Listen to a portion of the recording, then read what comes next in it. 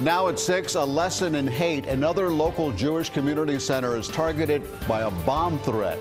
The threat, which forced the evacuation of the Poznak Jewish Day School in Davie, was unfounded, but a rise in anti-Semitic hate crimes here and other parts of the country are real and disturbing. We have live team coverage beginning with CBS 4's Gary Nelson at the Poznak school. Gary? No question, the bomb threat against this Jewish school here in Davie today was troubling, even more troubling. It is part of a wave of threats of anti-Jewish violence that is sweeping the country. Hundreds of children and staff evacuate the Poznak School and Jewish Community Center in Davie after a bomb threat was called in about 9:20 Monday morning.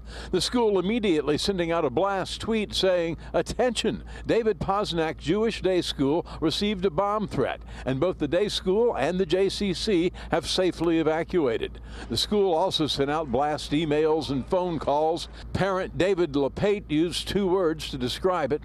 It's terrifying. He was not alone. Oh, we were very scared. I got the phone call and I came right away.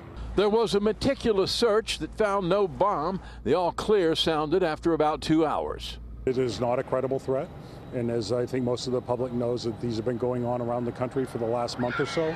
There were bomb threats Monday at Jewish centers in Cherry Hill, New Jersey, Wilmington, Delaware, and 13 other Jewish facilities across the country. CBS reports law enforcement believes it's a coordinated effort involving individuals and robocalls. The Anti-Defamation League reports more than 70 bomb threats at Jewish facilities in Florida since the first of the year. The ADL issued a statement saying, "We condemn and are outraged that hate and anti-Semitism continues to target our community." In Davie, one evacuated student worried the next time might not be a hoax. It was a little scary, to be honest. I know the risk of going to a Jewish school. There is going to be stuff that happens. Federal and local law enforcement vow to hunt down those behind bomb threats and other acts of hate and vigorously prosecute them.